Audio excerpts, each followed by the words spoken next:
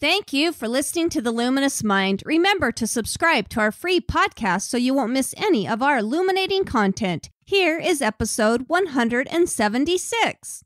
You know, like these sort of ways that we navigate from day to day, that there's no way, if we keep it in the same school system, there's no way we're going to get to a point where we can understand each other and everybody can feel free and empowered.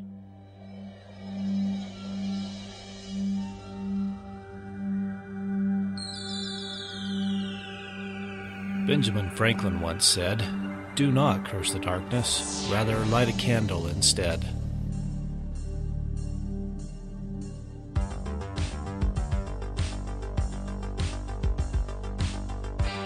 If you're ready to set your mind on fire, then prepare yourself for the Luminous Mind with your host, Rebecca Bowman.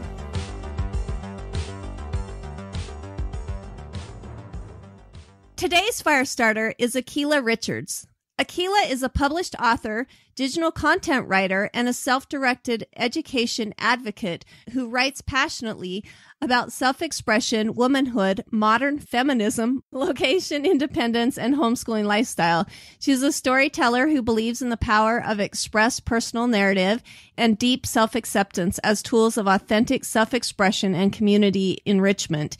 She produces podcasts, books, classes, and articles on radical self-expression in practice and in study. Her online home is AkilahRichards.com, where she works to support, connect, and highlight people of color designing their own liberation through self-directed education and love-centered community building. Welcome, Akilah. Thank you, Rebecca. Very, very, very happy to be here with you. I'm so excited to have you here. Looking over her work, listening to her podcast.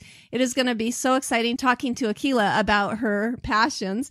However, before we get into any of that, please tell our audience a little bit more about yourself. Rebecca and I were talking about this before we started recording. Like, there's so many pieces. So it's always good to just tell the overall story. So I am an entrepreneur, primarily a writer, a digital content writer. I also write my own books, do some ghostwriting for some other folks. And I really just work around finding spaces to talk to people who care about the things I write about. That's awesome. And mostly I write about something that I call radical self-expression, which is a term I thought I made up, but then I heard it on, Burning Man. I saw something about Burning Man, and one of their tenets is radical self-expression. So I don't know if you guys are familiar with that festival, Burning Man, but that's one of their principles. And so for me, radical self-expression is about exploring and expressing your authentic self, you know, really trying to de-school yourself in a sense from the circumstances that created all of these pain points and barriers to your authenticity, and just really learning how to navigate that space. And over time, I was working on that for myself and then also with other new moms. And I'd written a book about it as a newer mom. And then I got into blogging and then focused more on writing. And then over time, as my girls got older and became school-aged, we really shifted into how to create these same sort of tools for authentic self-expression in our daughters as well. We have 2 daughters. And then we realized that school was not only not conducive to that, but it was actually a major barrier to that. And so we started unschooling, and it really has become just this mindfulness practice that is really rooted in my own work around radical self-expression. Well, and if you read her About page, I think you do a really great job of kind of giving us basically your journey of what, led you to discover what you love to do. Do you want to talk about that a little bit more in depth? Yeah. How you found that passion and mission? Sure. So I was getting ready to go to law school, right? I'd finished college, and a couple years after college, I was working as a file clerk at one of Atlanta's largest law firms, and, had my head on straight, and I was really focused doing the things you're supposed to do. And then when I became pregnant with our first daughter, and I always give the disclaimer that it's going to sound crazy to some people, but it's just what happened. I was starting to hear her ask me questions. Like she was asking me about being herself. And it wasn't, I termed it in one of the books, like she was asking me about being herself for a living, or if she could grow up to be herself. But it wasn't that direct of a question. It was just these different feelings and ideas and voices around just showing up authentically, and that whether I was doing it or not, and if I wasn't doing it, then could I now bring this human being into a world where she felt like this was possible for her too? So that started me on the journey. And after we had Marley, then I realized for sure that I was not going to go to law school. So that dream and that focus I'd had for all that time, I was finally strong enough to put that away and not need to replace it with anything else right away. And so that's what got me into writing. And that's something that I'd always wanted to do. I'd always considered myself a writer, but you can't be a writer for a living. You have to do great stuff and then write. And that's how it was in my mind. So I started focusing back on writing and dabbling in some other things that were of interest and trying to make money on the side. And I also started blogging. And then eventually I became I'm using air quotes, mom blogger, where I was blogging and had sponsors on my side. And I was doing like events with Disney and all of these different places, and just really going down that road and just writing more and more about discovery with my daughters and myself. And then women started asking me about advice more often. And then in 2009, and Marley was born in 2004, in 2009, I was featured in Essence magazine. And then I was like, oh, okay, so people are paying attention and stuff. Maybe I should have a really professional website. And maybe I could like work with more women around this stuff. And my husband's a web guy, branding guy, marketing guy. So he put together a really nice sort of like digital platform for me for going from my blog into this space. And then I started coaching with women and realizing that a lot of the issues they had were around the work they did, how they spent their time. So then I started working with women on entrepreneurship and spirituality and the connection between those two things, and wrote more books and did a couple of retreats around that work and workshops and summits, really dove into that work. And then just the more my girls grew, the more I just started realizing, again, that connection between my stuff and the limitations that it posed on them. And then school happened, and the whole thing with Marley being labeled as gifted and being tested repeatedly. Then Sage, my youngest, the same thing happened with her. So after a while, we realized that school wasn't feeding the whole person.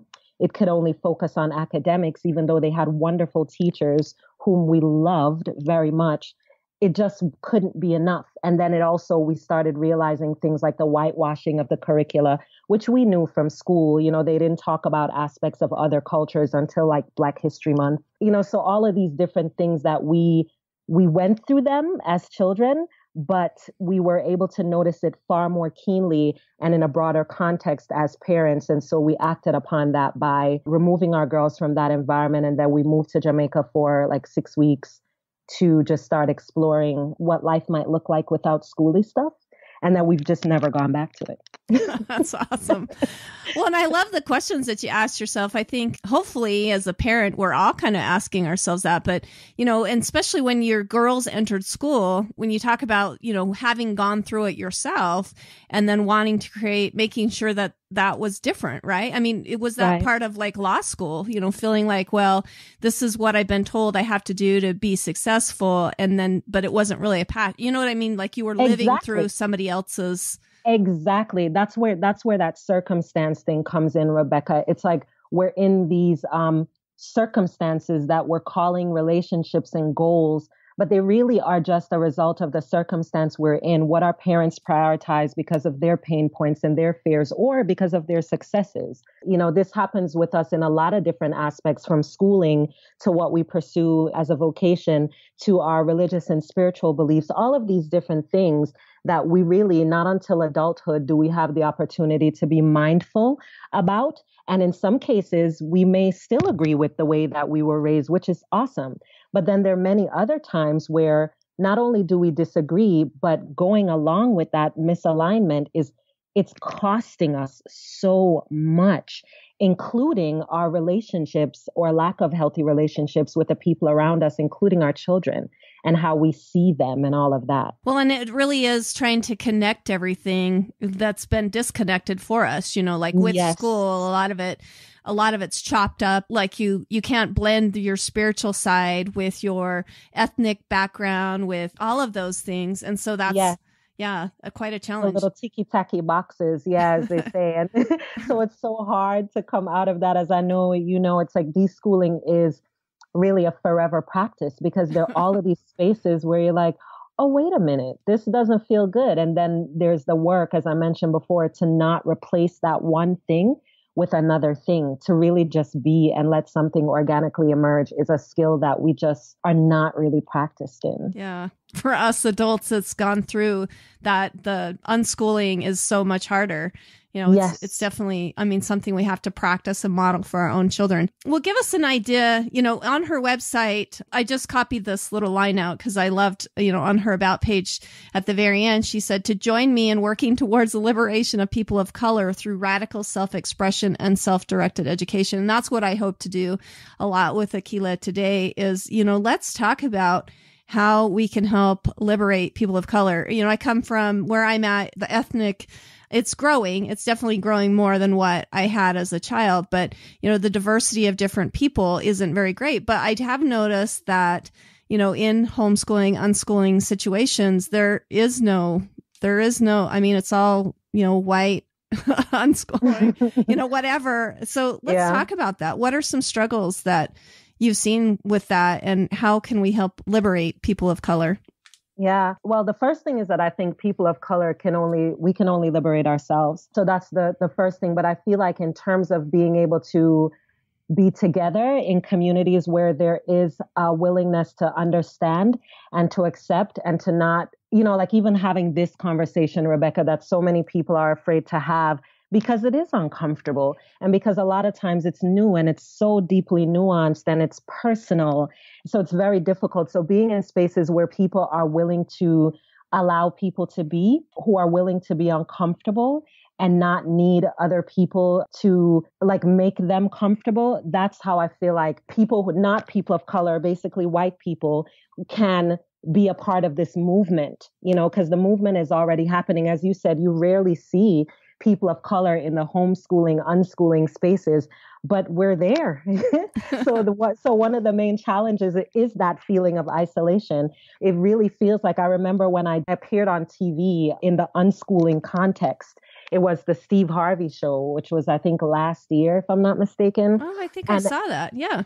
Yes, the one on unschooling. And it was like they had it like an old school versus new school where they sort of like wanted to pit the two against each other. It was ridiculous. And I was like, there's no way I'm going to get on TV and act like a crazy person for your ratings. But one of the things that came as a result of that is that so many people of color were messaging me, emailing me, direct messaging me on Twitter and Facebook and saying, oh my God, so there is more. It isn't just me and the one other person that I know who's doing this. I cannot believe you've been around all this time. Then I'm meeting other people who have been on, even at like unschooling conferences, people of color who I'm just hearing about. So the isolation makes it really hard to feel a sense of community because you get into a space and when you don't see anyone who looks like you and you don't have the connection of culture, you sort of feel like, like one, there's the idea that you're always needing to explain yourself and your why, and that people aren't comfortable with the things that you need. So when we talk about, I always give the example of world schooling because we do a bit of that. When we're traveling, even if we decided to drive from one state to another, even though safety is safety, everybody is nervous about crime. There are very specific parts of even America that my Black family wouldn't feel safe driving through. And a white family may say, well, there are certain parts that my white family wouldn't feel comfortable driving through. But I'm talking about police officers pulling you over wherever you are. And I'm talking about what happens if you were to get into some sort of issue with someone. Whose side would the law be on? Who's safer? These sort of things that we don't necessarily recognize in our day-to-day, but then when they come up, we have to be around people who are willing to have these discussions or to let us have these discussions without feeling like they need to defend it.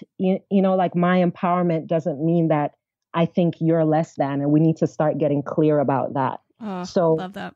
Yeah. So that's one of the reasons why that's so important to me, because I come across so many Black and brown folks who say, man, in my city, I don't know any other people of color who are homeschooling, much less unschooling, or I want some alternatives because in the school, none of my kids' teachers are people of color, so they don't understand certain things, or they view this as adversarial when we know it actually means this. Like these sort of ways that we navigate from day to day, that there's no way, if we keep it in the same school system, there's no way we're going to get to a point where we can understand each other and everybody can feel free and empowered. Wow, you just said so much that I just agree with. I think, when you're talking about being on the Steve Harvey show and they were trying to pit each other against, I think that's our society. We want to pit each other against each other, to look at our differences instead of our strengths and to celebrate those, together, that you have something maybe I don't, but I think that's wonderful,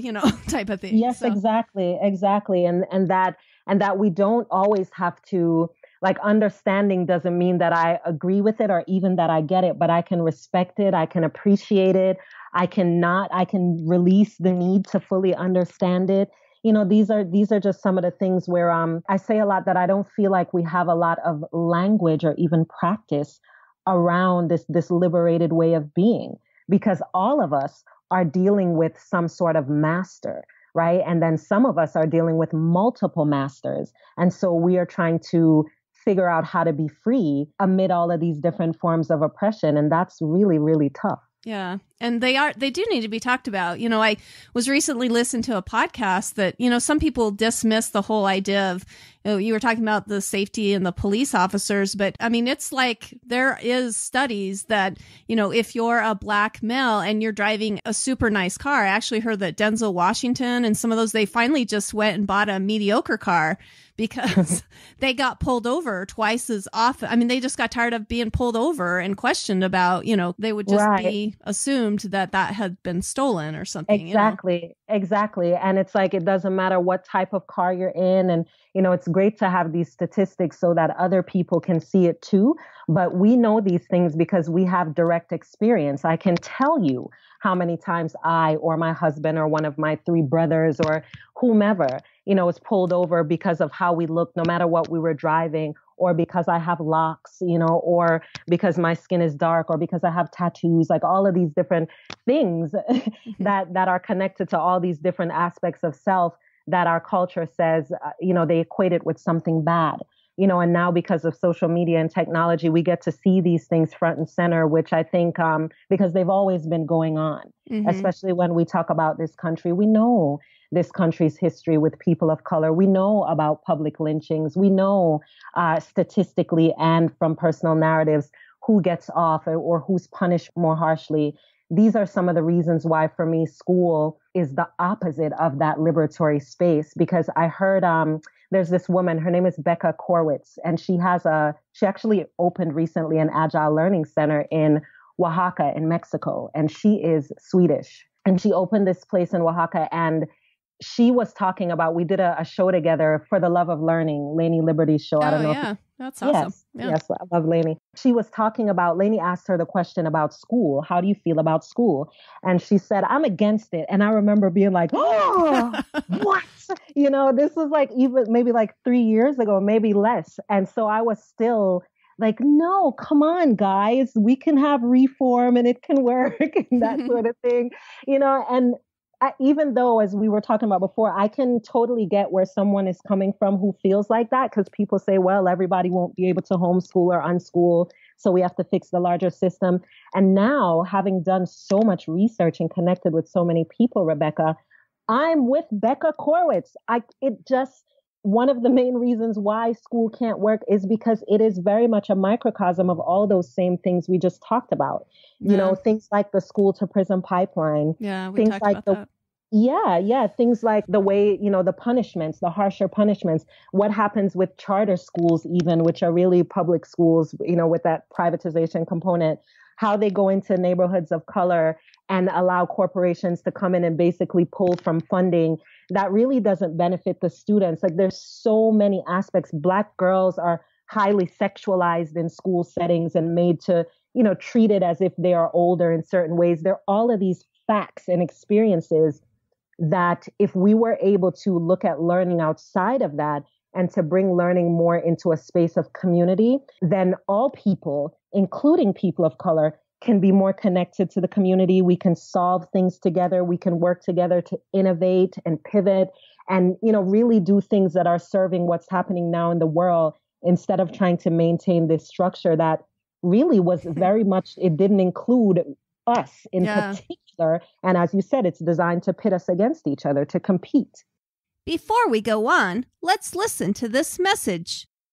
Changing a paradigm takes some study, but like me, you are probably super busy. That's why we've teamed up with Audible. Go to our website, theluminousmind.net, get a free month of Audible with 2 audiobooks, thousands of titles in exchange for only books that you absolutely love. You too can be learning on the go to keep that fire burning.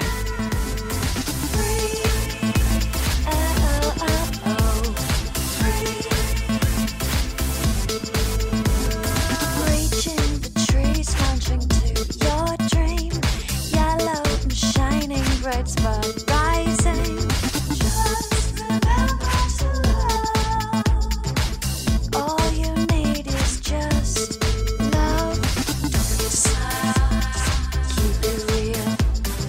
Welcome back to The Luminous Mind with Akilah Richards, working towards the liberation of people of color through self-directed education. My mind is on fire with what you're saying, because I totally can see how instead of trying to restore, or instead of trying to, reconstruct the system to make it something that's better, we just need to throw it out and really start all the way over, Yes. Let's kind of talk about maybe some of the challenges you've had with your message. You were specific on, some of the challenges that education looks like specifically for people of color. Do you want to talk maybe a little bit more about that? And how can we get more parents to think of this self-directed education and unschooling a little bit more seriously?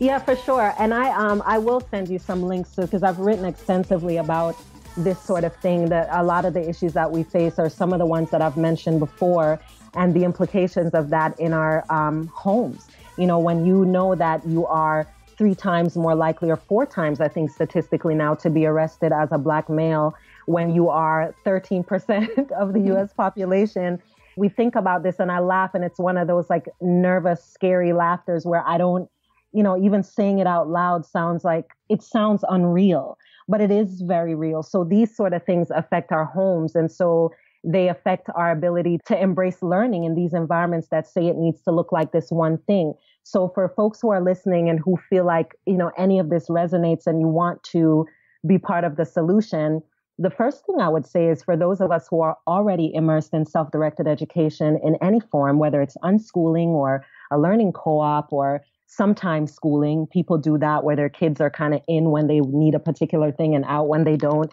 I think all of it is great. The first thing is to share the story. Those personal narratives are really, really important, and you share it however you're comfortable. For some of us, depending on what states we're in, if we're in, the states like Pennsylvania, where the laws are really, really strict around educating your kids, then I get it. Maybe you're sharing the story, what's the term? Not anonymously. Maybe you're sharing anonymously, guest writing in other spaces, but share the stories. We need to know what's going on so that what it does is it gives other people permission to share their stories as well. And then it also allows for a sense of connectedness so that you don't feel like you're going through it alone. The other thing is to get local. Find out, go on meetup.com or go on Twitter and Instagram and use the hashtag of your city to see what other people are doing in the space. That's one of the reasons why I have this podcast, Fear of the Free Child, because I wanted to make it both bigger and smaller, self-directed education. I wanted to make it bigger in terms of diversifying the narrative of, as you mentioned, Rebecca, when you type it, when you look it up on Google or wherever, you're only going to see white people. Like very rarely are you going to see, a Latinx person or an Asian person or a Black person. So diversifying the narrative is going to be really helpful. And then look at what's going on locally in your community. Oftentimes oftentimes homeschooling co-ops register at libraries, or they do things at libraries. Get involved, because we really need to get more comfortable with designing spaces where learning happens, where learning can thrive, I should say, because it happens everywhere. We really need to do that. And when we do that, then design organically emerges. Kids self-organize. They know what they're interested in. They are very versed at finding ways to get to resources, and our job is to help them with that. So that's what I think. Telling the stories, finding out who's doing it around you locally. These are some of the ways that we can break out of the other story. The idea that the one single narrative that if you don't go to school and go to college, then for a Black kid, that means your kid is going to become prisoner 92586 because of things like respectability politics, where we think we have to look, the least African, the less African we look, the safer we look in white America. So dress up more, perm your hair if you're Black, process your hair, or don't lock it, don't do all of these things that make you threatening. We feel like those are the answer. And so school pushes that. And for people of color in particular, even in this country, Rebecca, we know that there's been such a struggle for us to have equality in education, right? Brown versus the Board of Education, even with with desegregation, we know that still meant subpar schools in many instances, and subpar schooling. So for people of color, it's particularly hard, Rebecca, because we feel like, particularly in America, we fought so hard, and now we owe it, to our children to make sure that they can excel in the school system and achieve the American dream. But what we fail to realize is that American dream is a facade, and that the school system is really, through my lens, another version of a plantation that pushes out this worker type who is going to be undervalued, still targeted in the same way. They might live in a nicer house, but they're not dealing with any of the issues, and they're certainly not solving it by making a few more dollars, especially if that sense of self isn't there. So these are some of the reasons why I think it's directly connected to our liberation. If we learn how to live together and to become producers more and consumers less, and to work collectively instead of competitively, these sort of things. This is a question that I didn't necessarily have on my list that I sent to you, but if you don't live in a zip code that has a decent school, and then like we talked about, even if you do, you may be pitted. Do you think that it's possible that maybe if you live in a lower end situation, and do you still think it's possible to create a self-directed education? I think this is a topic I remember discussing, because I used to be really involved in the school choice, and people were like, well, look at the inner cities. They could never homeschool, or they could never do this because they just don't have the education to do that. Right. Do you feel like, I know that that's not true, because you see them even in a charter school, once they're given a choice, these parents do care about their kids. Do you feel like that it's possible, even though they may not have that education? Of course it's possible, because we have to back up and talk about what education is. What do we mean by that? When people say that, they're not actually talking about someone having the capacity to help their child to thrive in education. What they're talking about is paperwork. What they're talking about sometimes is also availability, right? Because to be practical, if both parents are working, especially if it's jobs where it's long hours and little pay, waitressing jobs, these different sort of service industry jobs. Of course, in that one setting, it can't look like what it would look like for Chris and me, who are self-employed and working from home. But there it is again, this idea of trying to replace one master for another. We're not saying, how can we mirror aspects of schooling at home? We're saying, how can we facilitate learning? So what this reminds me of, Rebecca, is when we go back to the idea of like missionaries and even abolitionists going into communities and saving the children and saving the families by deciding, Pulling them out. Yes. And then also deciding what they should and shouldn't speak. So you can't speak your native language. You can't dress this way because we know what works and here's what it is. And we know with the indigenous people, it was tragic, the type of things that have happened. Same thing with Black folks. So the first thing is that I know for a fact that there are communities of color and also impoverished communities that include different people of different racial backgrounds who get together to create learning spaces, because learning happens organically. So for example, if you are in walking distance of a library, or even today community centers where you can have books brought over, things of that nature, or with the virtual tools that we have access to, young children are still able to get online and pull resources and connect with each other to get things done. And if they're doing that, then the adults in that space, what they need to do is make sure Wi-Fi is available. And there are many ways to do that, to look at safety aspects, to help kids manage conflict. These aren't things that require an advanced degree. Yeah, pretty much comes down to maybe trying to adjust your schedules so that somebody's just there to make sure they're safe, right?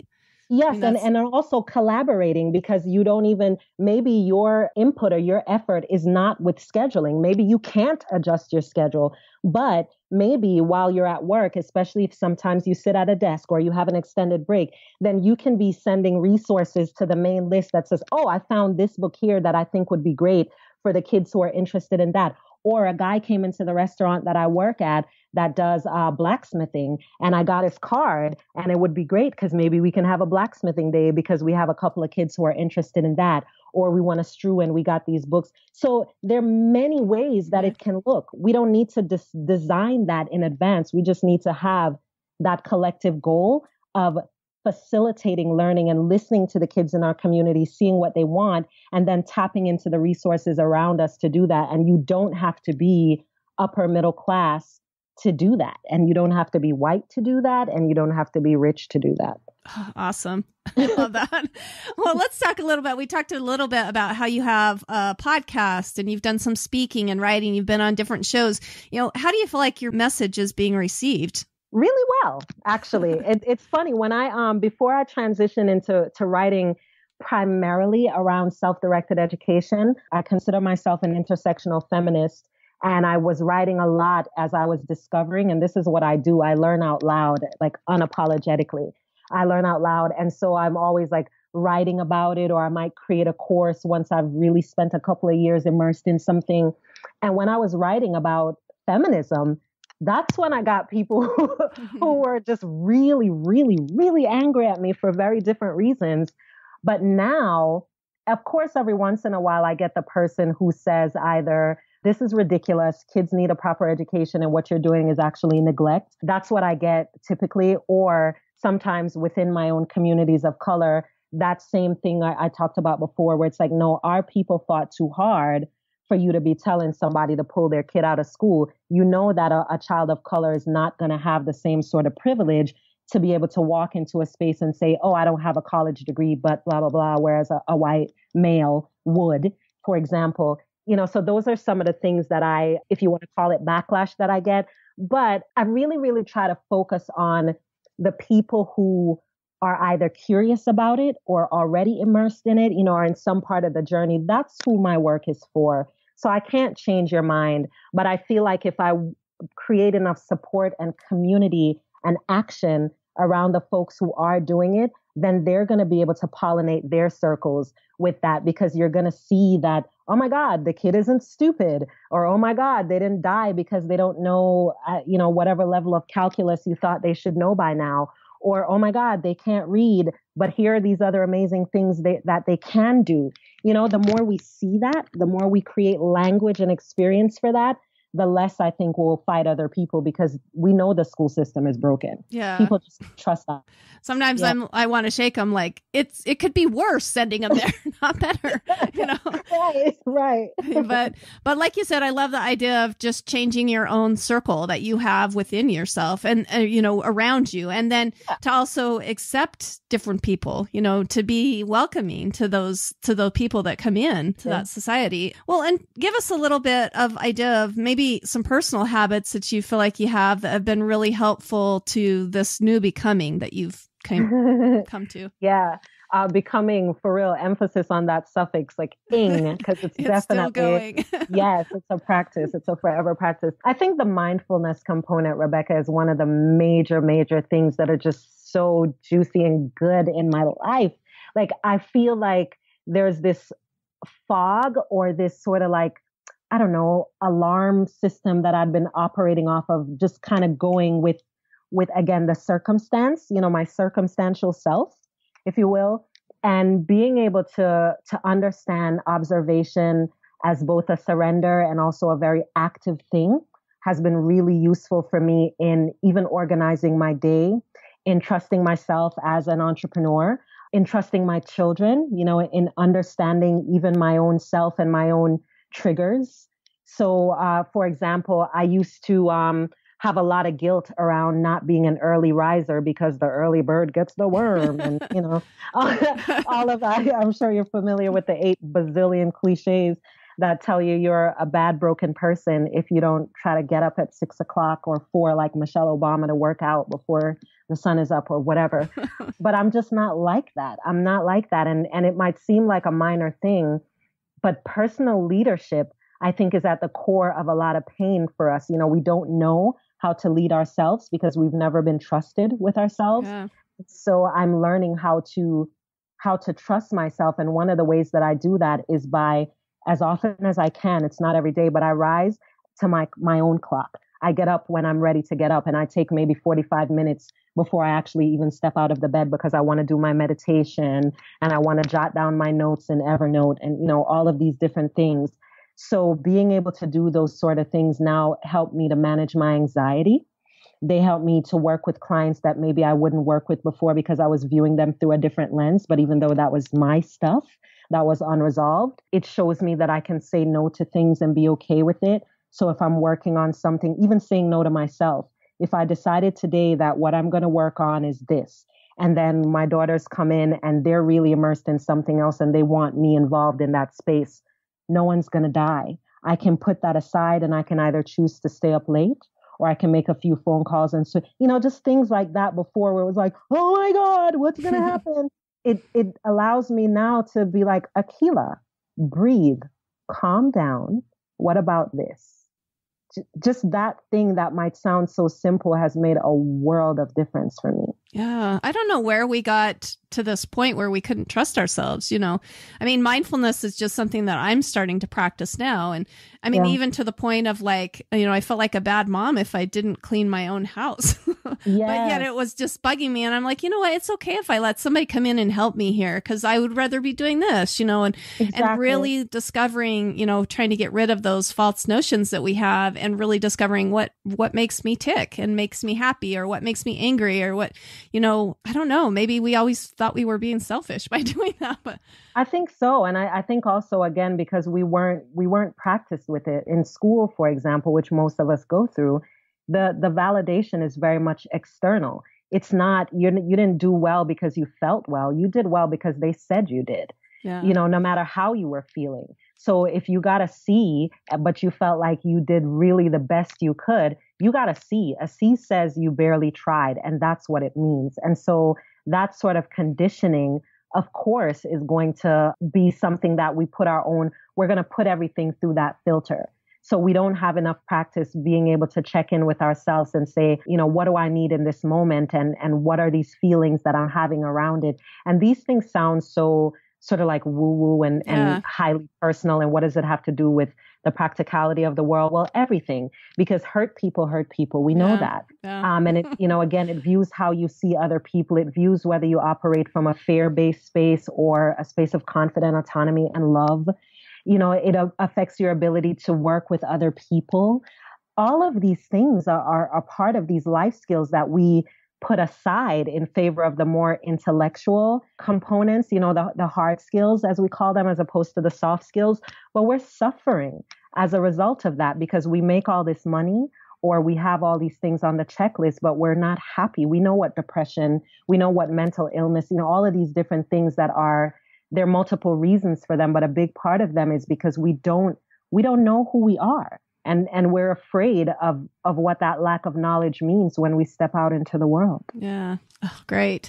Well, give us an idea of maybe what your future looks like. Do you have any long-term goals and how does that work into the legacy that you hope to leave? Books. I'm a writer first and foremost, Rebecca. All this other stuff is really just like in between writing, and ways to like monetize things outside of writing.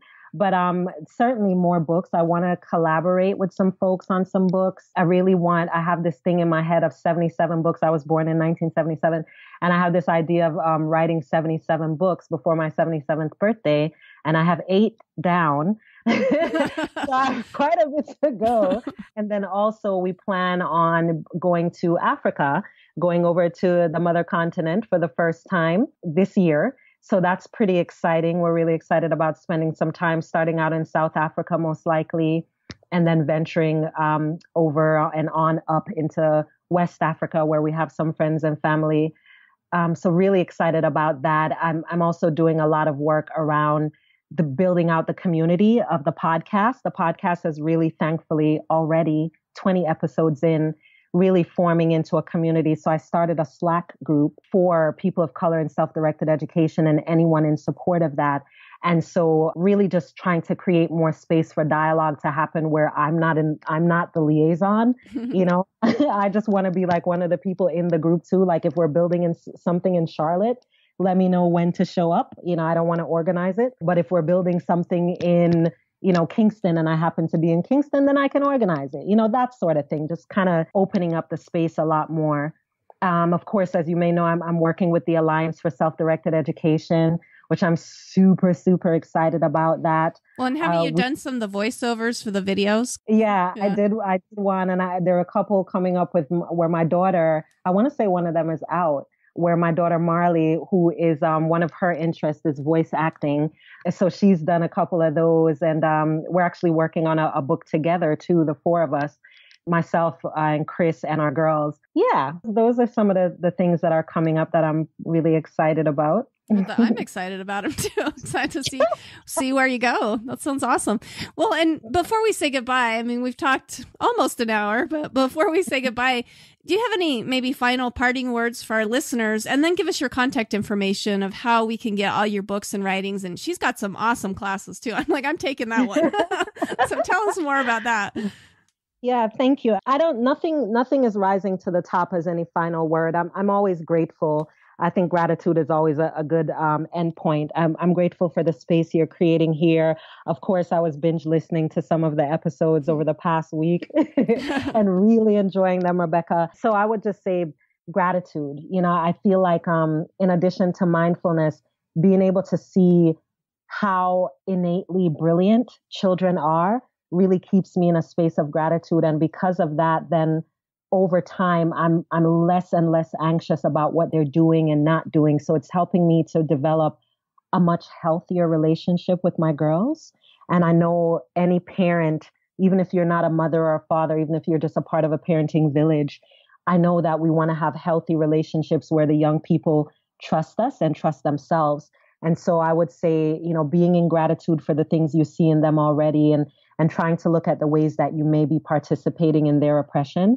I write and speak a lot around that. So yeah, that's basically it. Just look at some of the things that you can stop judging and start being more in gratitude for. And that really opens you up to a lot of things. If you want to develop maybe a little bit of a deeper, not necessarily understanding, maybe exploration around that, AkilahRichards.com. I'm over on Medium where I do a lot of my writing. It's medium.com/radical selfie, all one word.